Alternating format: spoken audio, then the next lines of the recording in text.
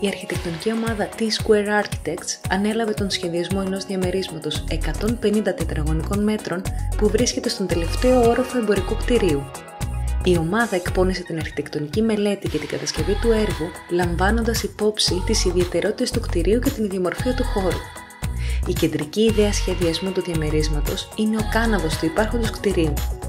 Το δίκτυο των τετραγώνων που δημιουργείται είναι εμφανές τόσο στον εσωτερικό όσο στον εξωτερικό χώρο της κατοικίας και αποτελεί βασικό χαρακτηριστικό της. Καθώς εισέρχεσαι στο εσωτερικό της κατοικίας, μέσα από τον διάδρομο ο οποίος οριοθετεί τους χώρους διημέρευσης, σε οδηγεί στον χώρο του σαλονιού που είναι σε μορφή open plan. Ο κάναβος των δομικών στοιχείων του κτηρίου επέτρεψε τη δημιουργία ενός ενιαίου χώρου του καθιστικού με την τραπεζαρία και την κουζίνα.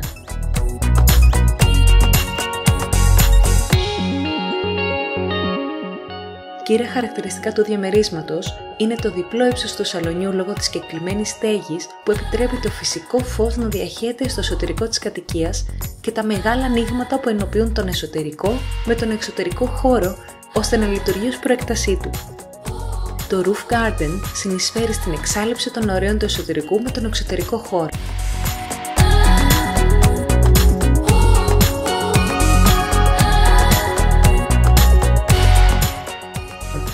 Μία μαύρη μεταλλική κατασκευή απομονώνει οπτικά και ακουστικά το γραφείο του ιδιοκτήτη από τον υπόλοιπο χώρο του σαλονιού.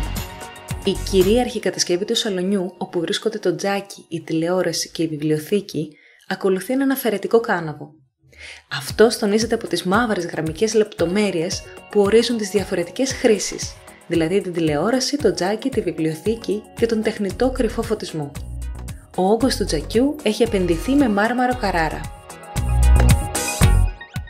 Ανάλογα με τη χρήση, ένα σειρώμενο επενδυμένο πάνελ με τσιμεντοκονία αποκαλύπτει είτε την τηλεόραση είτε τη βιβλιοθήκη. Τα υλικά συνδυάζονται μεταξύ τους αρμονικά. Το υλικό του δαπέδου, φυσικός δρύς τοποθετημένο σε διάταξη ψαροκόκαλου, καλύπτει το μεγαλύτερο μέρος του διαμερίσματος. Στα υπνοδωμάτια, το δρύινο δάπεδο αλλάζει διάταξη και είναι τοποθετημένο σε οριζόντια κατεύθυνση. Στο σχεδιασμό του master bedroom εναλλάσσονται τα ίδια υλικά ως συνέχεια του καθιστικού, συνδυάζοντας ξύλινα και μαύρα στοιχεία που διακόπτονται από τον λευκό όγκο της καρνταρόμπας. Το μπάνιο είναι επενδυμένο με μάρμαρο Καράρα, ενώ το δάπεδο με μοσαϊκό.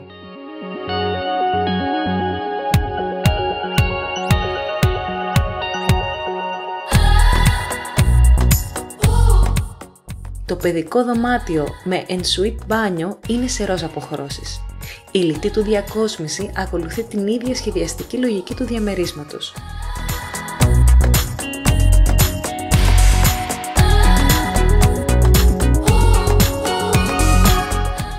Ο χαμηλός φωτισμός δίνει μια αίσθηση χαλαρότητας.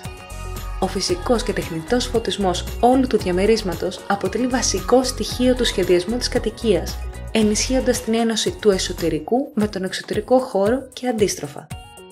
Τα διαφορετικά σενάρια φωτισμού, ένας συνδυασμός διάχυτου, έμεσου και φωτισμού νεκτός, δημιουργούν μια άνετη και ήρεμη ατμόσφαιρα στον χώρο.